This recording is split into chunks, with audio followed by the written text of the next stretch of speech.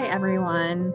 So I'm Amanda from Corporate Parkway, and today we are going to be making our own bookmarks. Now, the bookmarks that I've chosen for us to make today are Bookworm bookmarks. You can see what I did with mine. It's pretty cool. Anyway, so I'm going to go through how to show you guys how to make these. So what I did with mine was I actually used some washi tape that I had. So you can try that, or if you would prefer, you can use some scraps of paper or tissue paper or whatever you have at home. You need a piece of paper that's about 2.5 inches wide. So the first thing, we're going to go ahead and get started. The first thing we're going to do, I'm sorry, we should probably go through the list of all the things we need first. So you're going to need your piece of paper. You're going to need a pen or a marker, something that you can draw with. You're going to need a pair of scissors. You're going to need your tape or paper or tissue paper or whatever you're using. You're going to need glue. I have a glue bottle and I actually have a glue stick also. Then if you want, so once we decorate our little worm, we're going to cut it out. So you can use it like that, or if you want, you can have a second piece of paper to glue it on. I'm just going to use white, but you can use a different color if you have it. And I'm trying to think what else. I think that's everything we need. I'm going to use a hole punch for the mouth. And it might be kind of hard to see.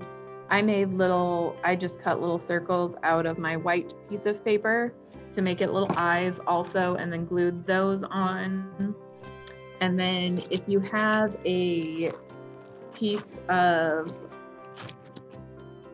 yarn or string or ribbon, if you want, you can make so it looks like it has a little snake tongue. Okay, so let's go ahead and get started. So the first thing I'm going to do is get my piece of paper, and I'm going to reposition my camera so you guys can see what I'm doing. Okay, so now you can see my hands really well. So what I'm going to do is I'm going to go ahead and draw my bookworm, and you can do this too. It can be whatever shape you want. I'm just going to make mine a little squiggly, I guess.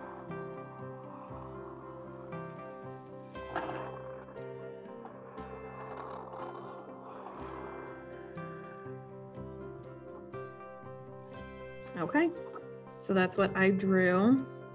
Now, it might not be perfect. If it's not, you can try again, but I'm okay with the way that mine looks. So I'm going to go ahead and start decorating. So I'm just going to take my washi tape and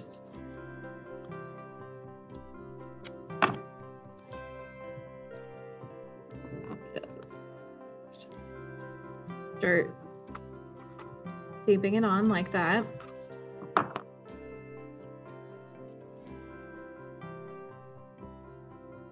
So basically, however you want to decorate it.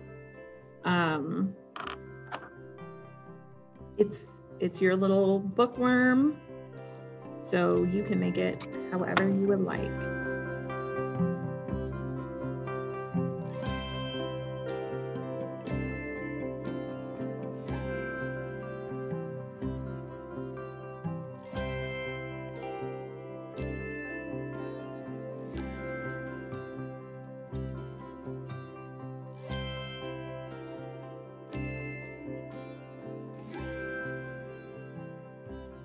Okay, so for right now, I'm going to pause and finish decorating, and I will come back when I'm ready for the next step. Okay? Okay, I am back, and I finished decorating my snake. And unfortunately, it's hard to see that one right there because I have green screen, so it's also changing colors. So yeah, I have my snake decorated. So what I'm going to do now is I'm going to go ahead and cut it out.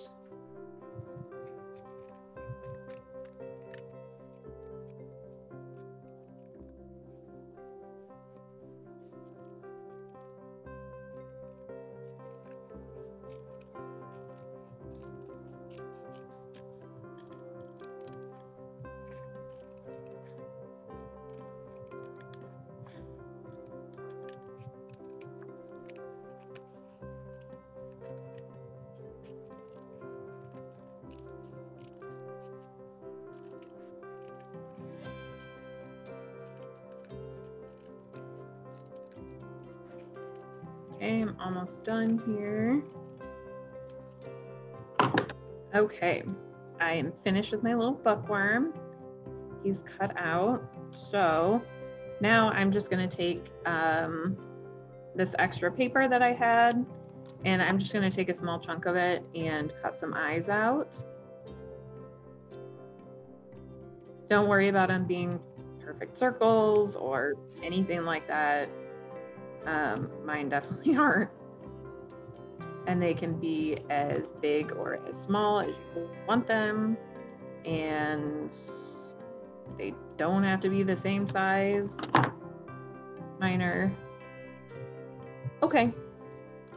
So I'm gonna go ahead and glue his eyes on.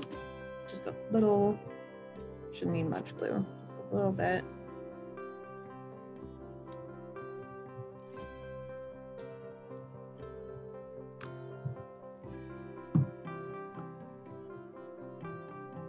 Okay.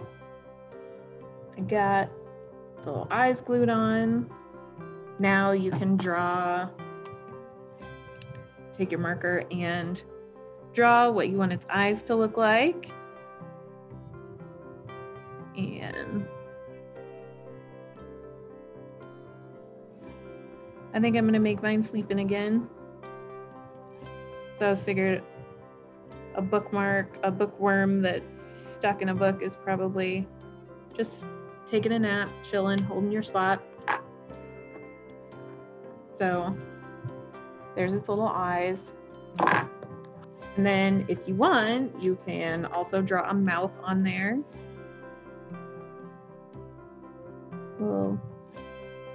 Little bookworm's got a mouth.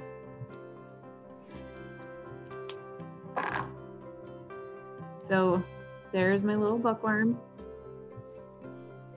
Now, if you want to, this is the part where you can take your second piece of paper, whatever color you have, and then go ahead and glue it on there.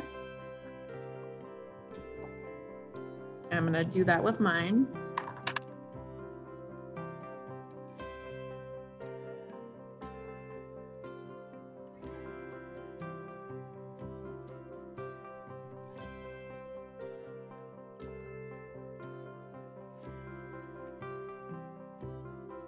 Now, just pressing it down a little bit.